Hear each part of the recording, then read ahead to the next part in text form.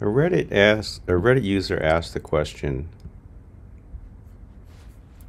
why is it better to run thinkorswim using the thinkorswim workaround instead of running parallels in Windows? Here's the post.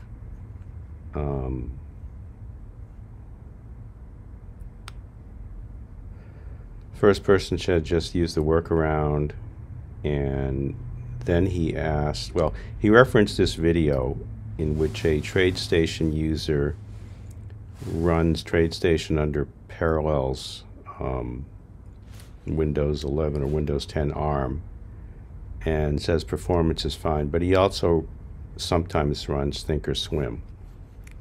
So I thought I'd do a video to answer this question because I was a bit curious about it myself. This is the video that he references. As you can see, he's got 1, 2, 3, looks like 4 monitors hooked up to a base M1 Studio. And these are Tradestation windows, and sometimes he runs thinkorswim.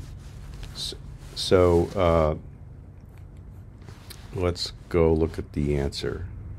By the way, if you want, you can just read the answer yourself and skip going through the video, but I thought I'd just discuss it in video form. So the macOS thinkorswim kit is distributed with Intel Java, so thinkorswim code written in Java has to be translated to Apple Silicon code by Rosetta 2, and that's costly because Java is an interpreted language, which means that there is an interpreted phase and then a translation phase.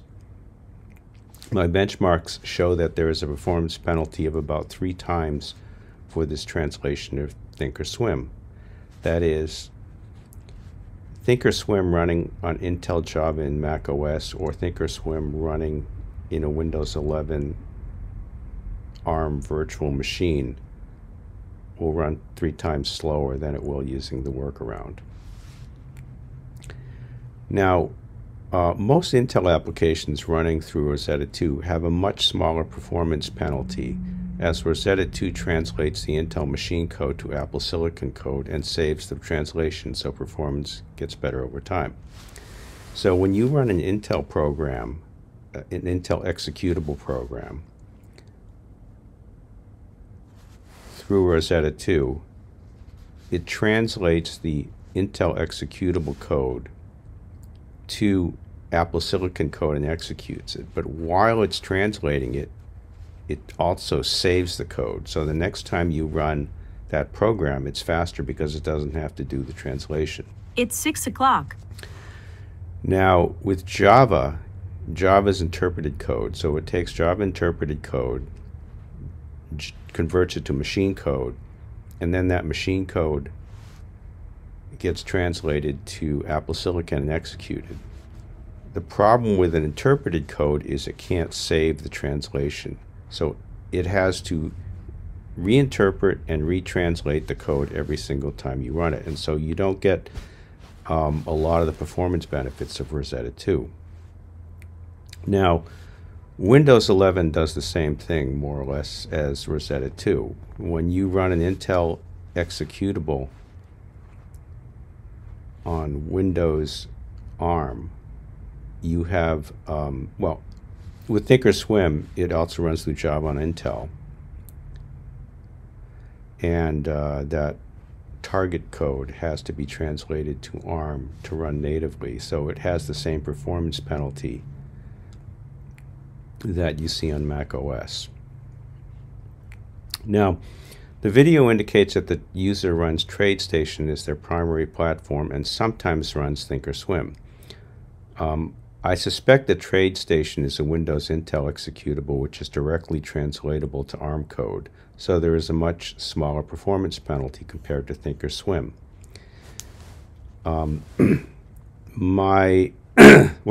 The Tradestation web page indicates that you can run Tradestation under Wine, or the Windows emulation program, which allows you to run Windows programs on macOS.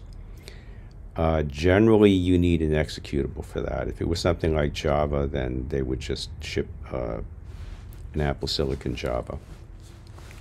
So it's an apples to oranges comparison because the Reddit user is asking about primarily using Thinkorswim as their trading platform, while the video author is running Tradestation as their primary trading platform, and Thinkorswim as a secondary platform. The third reason is that there is overhead running virtual machines. You are running two operating systems on your machine, which means two sets of operating systems updates, and we all know how aggressive Windows 10 and Windows 11 are about operating systems update. Two sets of anti-malware programs, two sets of networking software, and two sets of all these background processes that do all sorts of things for you. Now, one way to visualize the overhead of running Windows as a virtual machine under macOS is to look at the Geekbench 5 scores for the Windows 11 virtual machine and compare it to the host operating system Geekbench 5 numbers. So these are the Geekbench 5 scores for the Windows 11 virtual machine. By the way, I'm running under UTM instead of Parallels because I'm cheap. My benchmarking in the past has shown that there is a very, very slight performance penalty running QEMU versus Parallels, but it's negligible. So here's my Windows 11 virtual machine. As you can see, it's running Windows 11 Insider Preview, and I'm using one processor and 6 cores. So my MacBook Pro has 10 cores. It's got 8 performance cores and 2 efficiency cores. So I allocated 6 of them to the Windows virtual machine. By the way, generally speaking, you do not want to allocate all of your cores to the virtual machine, or else a runaway process on the virtual machine will basically hang your Mac. So this has all 10 processor cores. As you can see, it's 8 performance cores and 2 efficiency cores. I have 8 gigabytes of RAM allocated to the system, and this is 32 gigabytes of RAM on this MacBook Pro, M1 Pro. So the Geekbench 5 score is 1295 versus 1490. And that's a single core score. So this score measures general responsiveness. Now, if you look at the Geekbench 5 benchmark database, generally you'll see a number of about 1700 to 1800. The reason this is only 1490 is I'm running low power mode on my MacBook Pro. And I always run low power mode on this MacBook Pro, so you lose a little performance. As you can see, the multi-core score of the full MacBook Pro under low power mode is 11347. It's in the 12,000s without low power mode. And it's a lot lower on the virtual machine because it's only using 6 of the cores, but there would be a performance penalty anyways. So my calculations on the performance penalty of running a virtual machine is 13% based on the single core scores. Let's see, you have to pre-allocate RAM to the virtual machine, and that's RAM that isn't available to other programs. So when you set up a virtual machine, you pre-allocate the RAM. I have 8 gigabytes of RAM allocated to this. So that 8 gigabytes of RAM is not available to the base operating system. And you might allocate 8 gigabytes of RAM, but your program might only be using 3 gigabytes of RAM, but the Windows virtual machine is still going to use up 8 gigabytes of RAM, which isn't available to the host. Less flexibility, well, reason 5, less flexibility in dealing with virtual desktops, as Windows doesn't support individual virtual desktops and macOS does.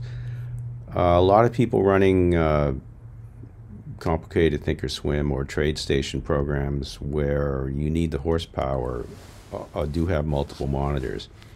And with macOS, each monitor can have its own virtual desktop. So you can keep one monitor the same while you change desktops on the other monitor.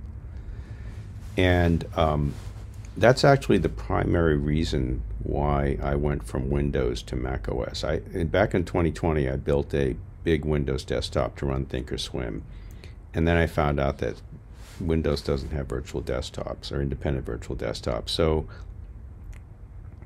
I did a lot of reading up on the situation, and Microsoft promised independent virtual desktops for Windows 10 several times, but they never delivered. Then Windows 11 came out, and they promised it in Windows 11, and so far it isn't not in Windows 11. So that was a big motivation for me to go back to macOS, because I rely on independent virtual desktops heavily when doing my trading stuff.